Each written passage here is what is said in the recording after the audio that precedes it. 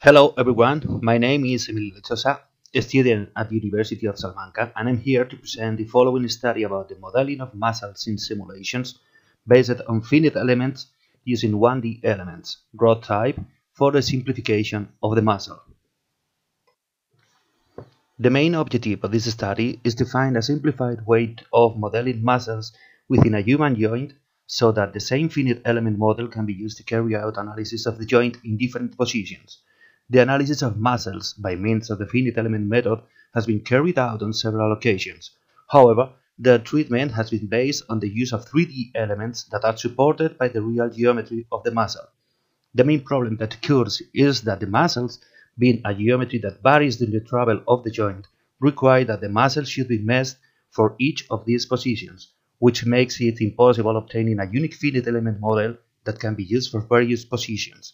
In our study, as can be seen in the image at the bottom, the muscles are simplified as 1D elements, rod type, allowing us to have different positions of the joint reusing the generated mesh, and so analyzing with this unique mesh the joint at any position.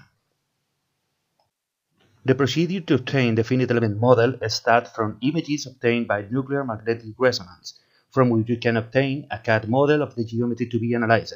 In our case, this task was carried out using GeoMagic Design X. After the CAD model has been obtained, it must be exported to a finite element software, in our case FEMA, in which we can carry out their meshing. The images at the bottom show the mesh of the bones, cartilage, and ligaments. In the first two cases, a 3D element has been used, and in the case of ligament, sprint damper elements were chosen.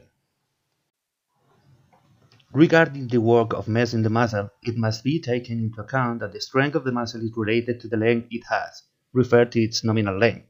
As can be seen in the graph, the maximum force that the muscle can develop corresponds at its nominal length, and the force it can develop decreases as the muscle lengthens or shortens with respect to it. This doesn't mean that the muscle at a certain length develops a certain force, but that it can develop the maximum indicated force in that graph. On the other hand, it must be taken into account that the muscle only develops traction efforts. With these two conditions, it's not possible to find a typical element of a finite element software that behaves like a muscle. The study therefore has to be divided into study the triceps and biceps muscles separately, obtaining the effort that the muscle is capable of developing in a specific state of flow.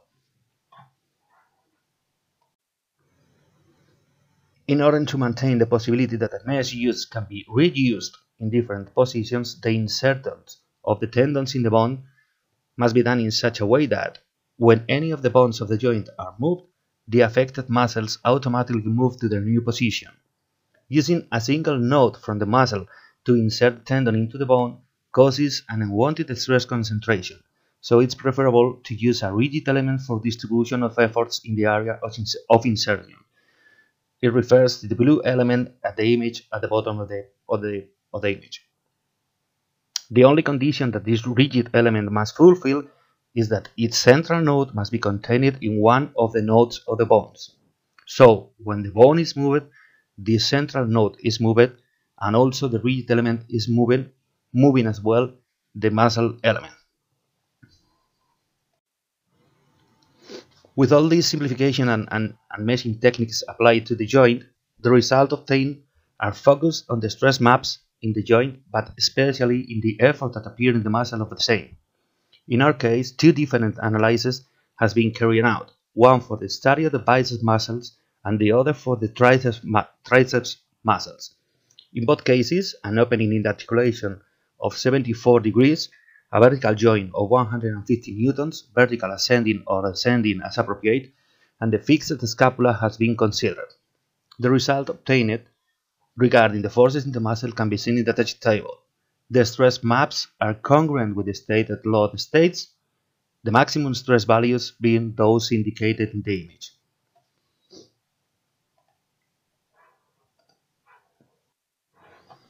The initial objective of the study has been achieved. We have obtained a model of the elbow joint that can be analyzed in different positions.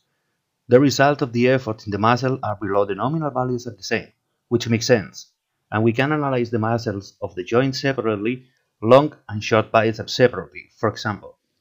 The next steps to be taken to complete the study are to perform the calculation in different positions of the joint, obtaining a relationship between the applied load and the response of the muscle, and draw up a predictive model of the muscle capacity as a function of the applied load.